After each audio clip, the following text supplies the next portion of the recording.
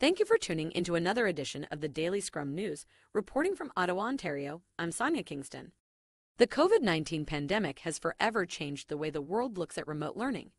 In the past, remote learning was considered more for adults taking distance courses or upgrading their academic credentials, but now that's all changed. Remote learning has been in place for all Canadian cities with the hopes of bending the curve. Today, Ontario Premier Doug Ford announced the end-to-end class learning for the remainder of the 2021 school year. With this announcement, schools will continue distance learning.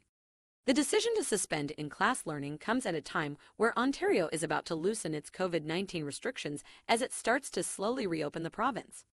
Ontario's COVID-19 cases have seen a large influx of multiple variants and continue to be among the highest in Canada. The choice by the Ford government to close schools is drawing both criticism and praise from Ontarians. Closing schools is never a popular decision, but it could be the right one. Schools across the country have canceled end-of-year exams, and many are inching closer to also canceling in-class learning for the remainder of the 2021 school term.